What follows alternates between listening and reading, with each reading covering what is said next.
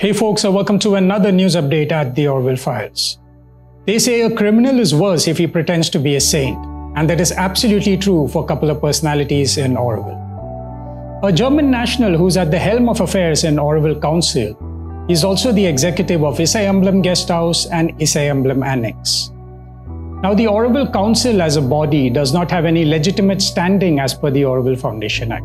It is a group which is made by a couple of residents, which seems to be meddling into affairs of everybody and anybody. What is not known to the public is that the buildings of these guest houses are actually built on Auroville land and partly in his own private property. Now, the mother has said no private property in the Masterplan area. It is known that various complaints were given to the FAMC and working committee at that time, although to no avail. Now this guest house is registered under the Hospitality Trust and not under the Guest Houses Trust.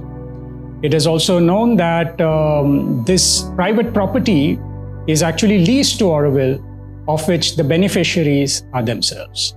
Links to the description of this Benami property and various other documents are given in the link below.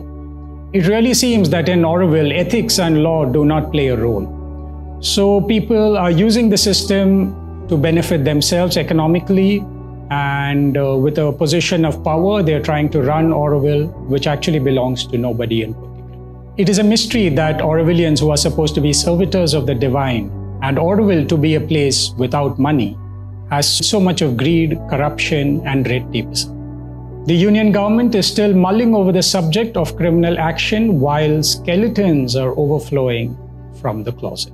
So folks, stay tuned to Auroville Files, where we make transparent things that are very opaque and hidden under layers of propaganda and flowery words. So catch you in the next episode. This is VikramRam signing off.